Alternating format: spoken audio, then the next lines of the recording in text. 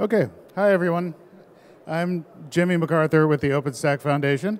So I'm here to talk about the new and exciting and upgraded COA exam. We're very excited to have an ecosystem partner join us in helping to put on the COA. So big thanks to Marantis for, it's not, there it goes, for collaborating with us and helping us put the exam together. So this is a new exam, but it's obviously still based on OpenStack. The idea for the COA is to offer a career path for OpenStack and open source professionals. The exam shouldn't have changed too much over time from the previous version. However, there's some new twists that I'll go over and we're excited to offer the COA. So this is what you're after, the Certified OpenStack Administrator certificate. And this is actually the only certified OpenStack exam, and there are a lot of training partners that can help you get it. So I will go over a few other things. Why take the COA? It's recognized industry certification. Since 2016, we have been working on some version of the exam, and it's skills-based. Obviously, you need to understand OpenStack. You need to understand how to work with the CLI. You need to understand how to work with Horizon and the dashboard. And it helps set the level of expectation for OpenStack skills in the community.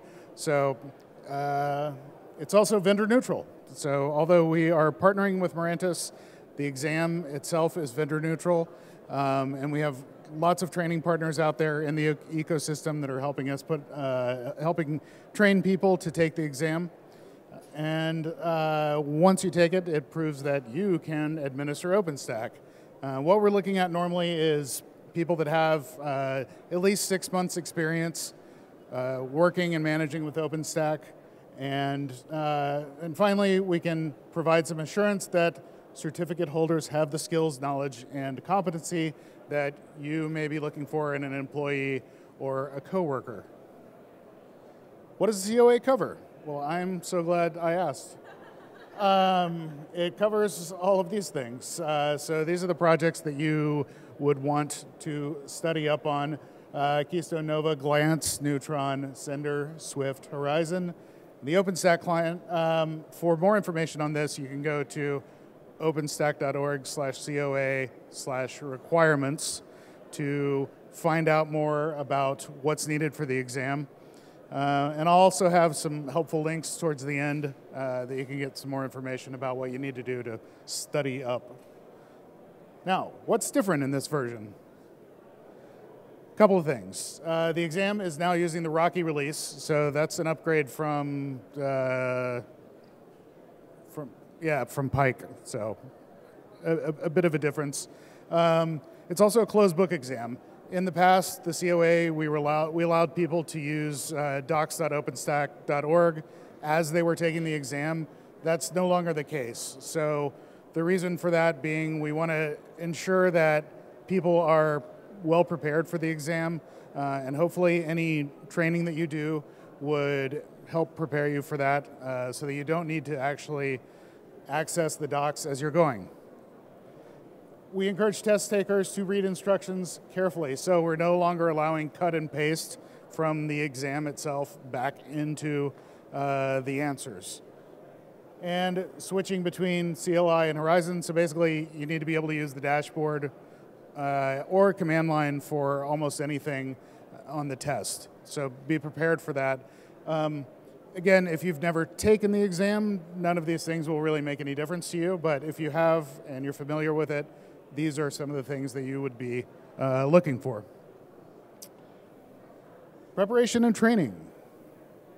So, practice. Hopefully you can go through our docs and try to install OpenStack yourself, or perhaps you already work for a company that's allowing you to start work on OpenStack. But the best way you can do it is to try and install and manage your own OpenStack instance. And if needed, you can use a tool such as DevStack. But the idea is that when you're preparing for the COA, that you're prepared to use any distribution, or that you're prepared to basically run OpenStack on your own, or with a friend. And finally, take a course with one of our training partners. So it's all these fine folks. And you can go to our website, which is openstack.org/marketplace/training, and look for the COA logo. So any of these companies should have it, but you'll see courses scheduled on there, and lots of different classes and options, online courses and in-person courses. Tips and useful resources. So these are some of the links I was talking about. Where do you sign up? You go to openstack.org/COA, and you could sign up for the exam. The extended version of the COA overview can be found on this YouTube link. And finally, Marantis has helpfully put up a blog post with tips for the new COA as well. So if you have any questions or comments, I'm happy to answer them after the talk, but that is it for me. Thanks.